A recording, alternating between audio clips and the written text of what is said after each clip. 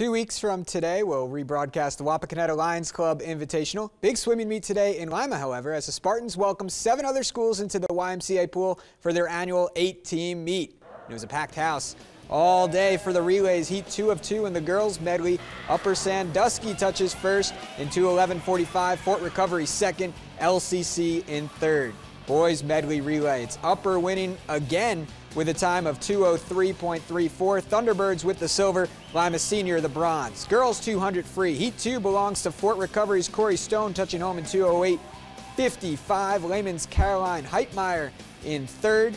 And LCC's Emily Janowski in fourth. Let's take a look at the team results. Girls side, Upper Sandusky 7-0. Fort Recovery, LCC, and Lima Senior 2-3-4. On the boys side, Sandusky again 7-0. LCC second, Lima Senior third, Marion Local fourth.